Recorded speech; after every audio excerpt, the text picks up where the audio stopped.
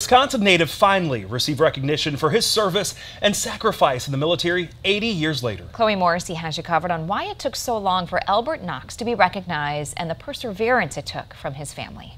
The small isle of Wake Island was attacked the day after Pearl Harbor. It was home to hundreds of Marines and over 1,100 civilian workers, like Elbert Knox of Cuba City. It was too painful of what went on. Knox was among contracted workers held captive on the island by the Japanese. A year later, he was sent to Japan to build the Sasebo Soto Dam. Men there endured beatings and were deprived of food and water. During the winter, Knox made a blanket out of clothes to keep warm. He was punished for this, put into solitary confinement in near 0-degree temperatures, and later died on January 15, 1944.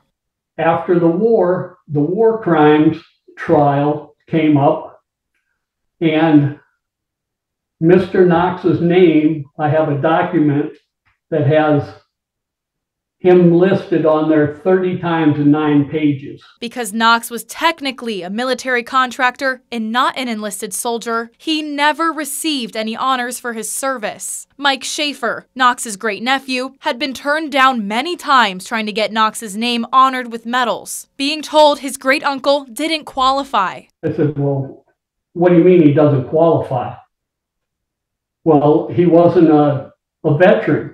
It wasn't until 1981 that veteran status was given to the civilians of Wake Island. And now, Elbert Knox is being honored. Mike accepted the Purple Heart and Prisoner of War medals in his great-uncle's honor. It's very humbling to receive the honor that I received for my great-uncle. It just means the world to me.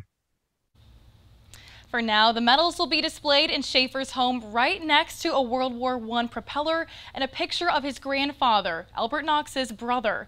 Shaffer says Knox's name is already etched into a veterans memorial in Cuba City, and it's on a war memorial for those who took part in building the Sasebo Soto Dam in Japan.